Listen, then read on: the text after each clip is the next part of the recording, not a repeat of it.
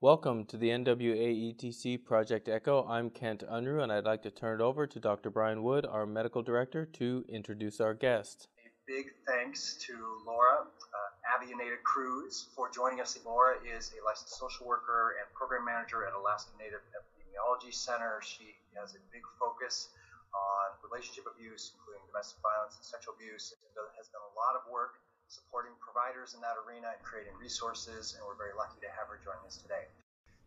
So last week we covered the first two learning objectives, describing both how intimate partner violence and sexual violence are a significant cause for STI and HIV risk, and also a consequence of being positive.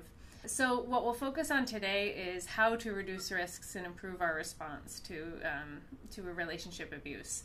And so the components of this is how to do both universal preventative education and assessment, as well as targeted education and assessment for patients, and then recognizing elevated risk of partner notification and potentially treatment, and how to reduce some risks, as well as reduce risks of other risks of intimate partner violence and sexual violence, such as unintended pregnancies. So the point of assessment, or screening as it's most often called, is not about making patients disclose. It's about reducing their isolation, because we know that in abuse, isolation is a key component. It's about reducing their isolation, letting them know they're not alone, and improving those options for safety.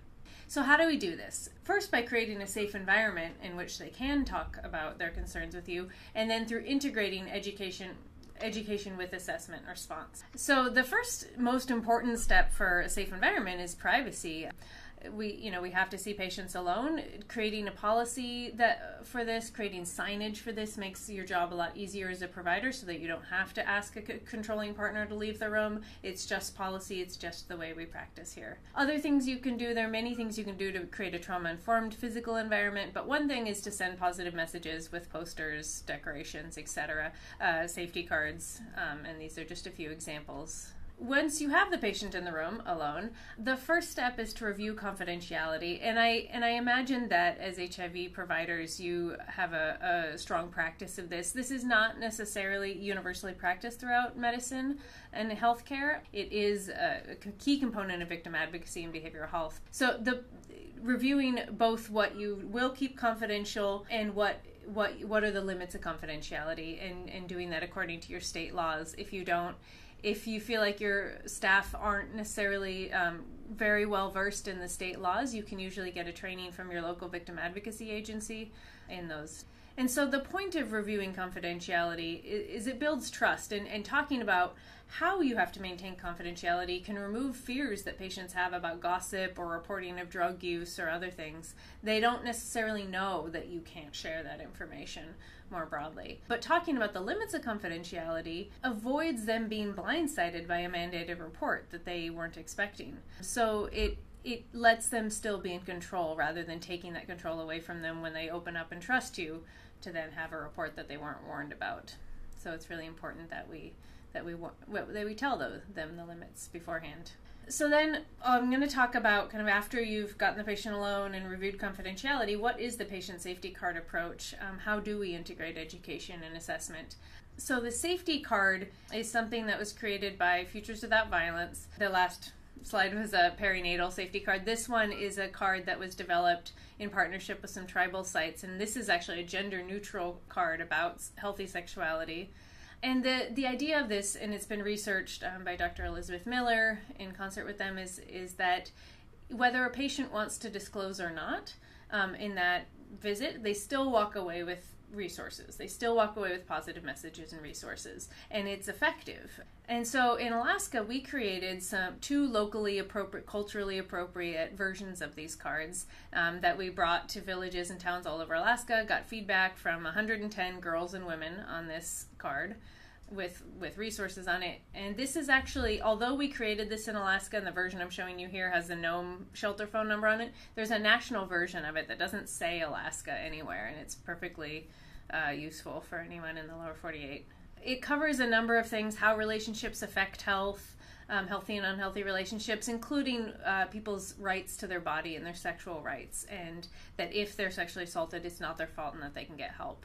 Also, due to popular demand, we created a gender-neutral teen safety card for Alaska, and this is with feedback from 113 youth all over Alaska, rural and urban, and including high-risk populations like youth in detention. And this covers issues like healthy relationships, unhealthy relationships, and it speaks both to potential victims and potential perpetrators. So we're trying to reach youth as part of universal prevention and education, as well as targeted intervention. It discusses what healthy intimacy is, what consent is, how to make sure that you have consent. Again, it discusses your rights to your body, what it is you have a right to, and how to get help, and that it's not your fault if someone assaults you. Also, it talks a little bit about commercial sexual exploitation of children, trafficking, which we know is a major risk factor for sexually transmitted infections, and a few other topics I didn't show. You can order both these cards on our website, and the Getting Together card does say Alaska in a few places. If you would like to modify it for your state, I'd be happy to give you the original to modify. We're happy to share.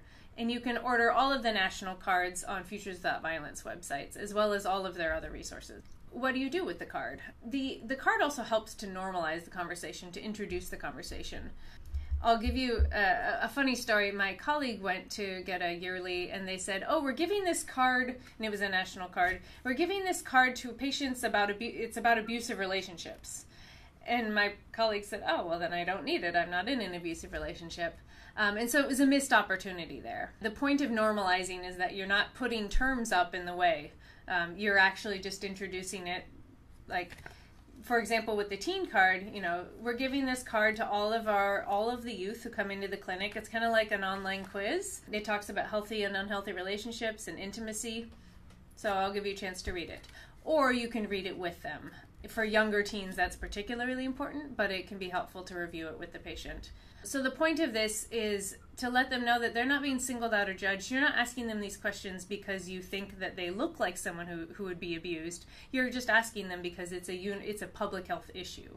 And so that lets them know they're not alone in experiencing it. And again, those terms can be barriers, so we're not saying this is a card about domestic violence. We're saying it's a card about relationships, because everyone has relationships. And so you can use this card as a screening tool in the way that's shown here, kind of where you go over it with them and then ask if any of these things are an issue in their life.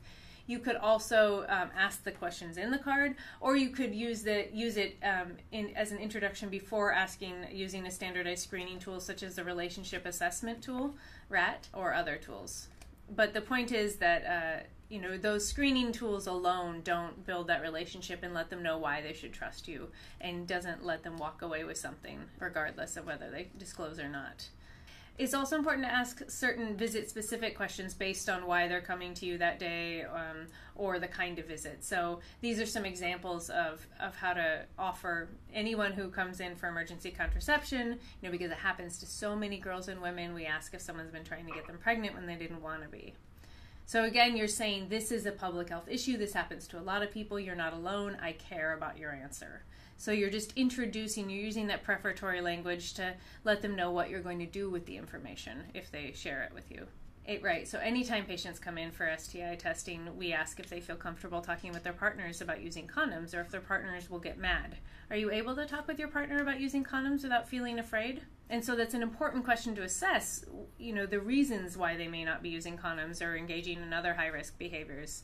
It may not just be, their choices. They may not be able to make sexual choices in their relationship. And so that's an important assessment. There are two resources that you can go to on Future.Violence websites. These are two publications that have a lot more information on these specific visit-specific screening questions, response, etc. So this, and there's also a Train the Trainer guide with DVDs, with slides and vignettes, and then this as well for adolescent patients. That comes with video vignettes and slides. So responding, what do you do? One of the big barriers to asking is that providers are often afraid of getting a yes and not knowing how to respond. One thing is that if they say no, nothing is happening, it's still an opportunity to keep the door open and engage them. So, I'm really glad nothing like that's happening for you. We're giving this card, if it's safe for you to take this card, you can take as many as you want for your friends and family, right? And if anything changes, you can always come back and talk to me.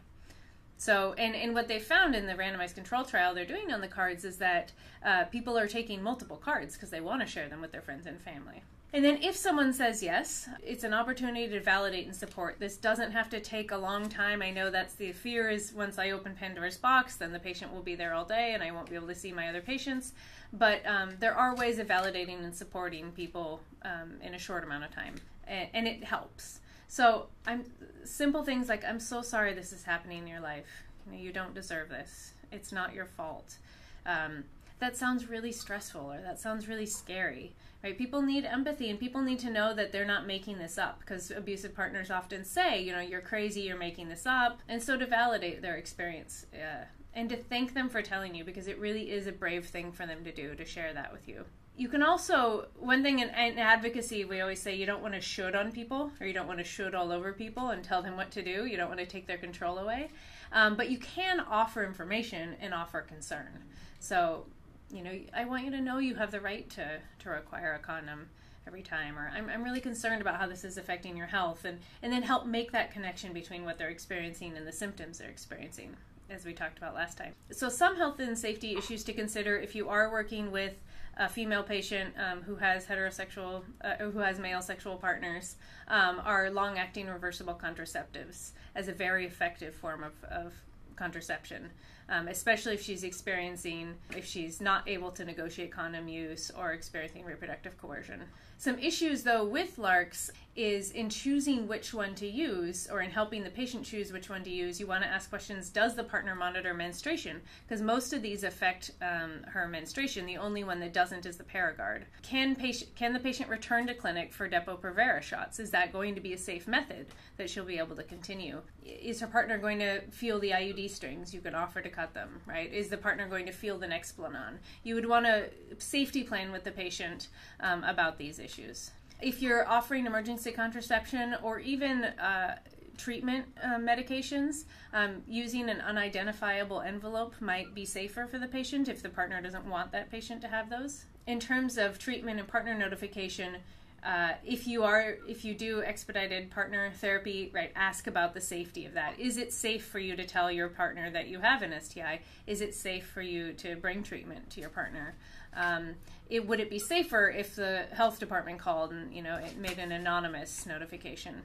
And then if they are going to talk with their partner, you can offer to do some safety planning or connect them with a victim advocate who can do some safety planning around that. And then in terms of treatment options, as we talked about last time, HIV abuse can be a barrier to effective treatment, to returning to the clinic for treatment. And so looking at treatment options that work in the situation that they're in, whether they're going to be going to shelter or staying in an abusive relationship, think about treatment options that work with that. And in advocacy, we say, nothing about us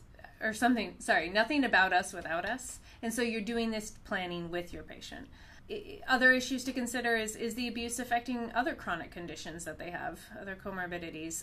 Is the patient denying them medication or treatment? Do they need to hide their medication and treatment? And then encourage them to include that in safety planning with an advocate. In terms of referrals, so the cards have numbers on them. That's great. You want to give that to them. But we know that the most effective way to get someone into support services, if they want them, is to offer it in a supported, warm way. So the more that you know your local domestic violence agency, the more that you've called them and figured out what it's like when you talk with someone, the better you can introduce that to them and offer to let them use the clinic phone so that it's not on their cell phone call list that their partner could find.